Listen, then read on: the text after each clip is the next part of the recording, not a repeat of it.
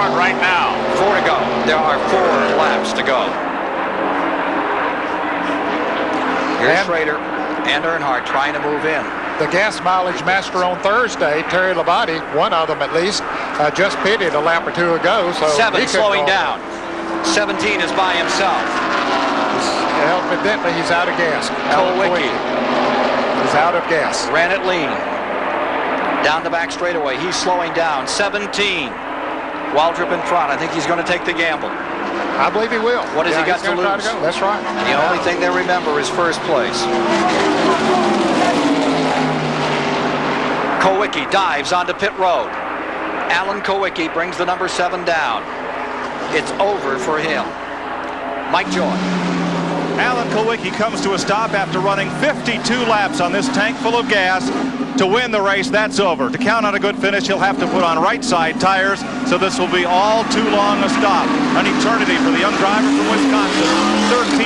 13.1 seconds. Tremendous stop, but it won't win the Daytona 500. Well, Mike, maybe the problem was a flat tire instead of being out of fuel, because they should not have needed to change tires here with just a lap or 2 to go. Wallace makes up a lap on the leader, 17. The question is, how long has Darrell Waltrip been out on this tank of fuel?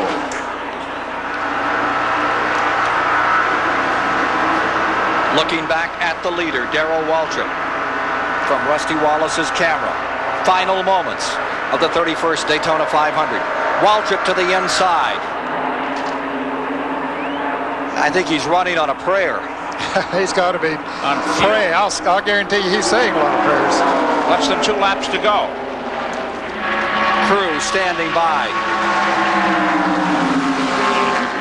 Hoping, praying that car will just pick up enough gas to go these last laps. To Dave Despain. Our records indicate Waltrip pitted on 144, same as everybody else would have had that same 56 laps to go. If there's any magic in there, it's magic that they put in before the race. It wasn't magic on the pit stop. He is drafting all around the track off anyone he can find, trying to conserve fuel. The white flag is out. And Schrader's wife looking on. She can't believe he can go that far on a tank of fuel that Darrell Waltrip can. He's drafting, trying to save every bit of fuel he possibly can. In the last lap, the interval is immense. It's a question of fuel. Can Waltrip hold out? He could coast in now, I think. Yeah, he's about close enough now that he could coast across the start-finish line and still win. Out of turn 4, after 17 years of effort, the Daytona 500 belongs to Franklin, Tennessee's Darrell Waltrip. He's done it. He's done it. Second place at stake to the line. Number 25. Schrader will take second. 7 seconds back, almost 8. And right behind him comes Dale Earnhardt. Do you believe it? What an incredible finish.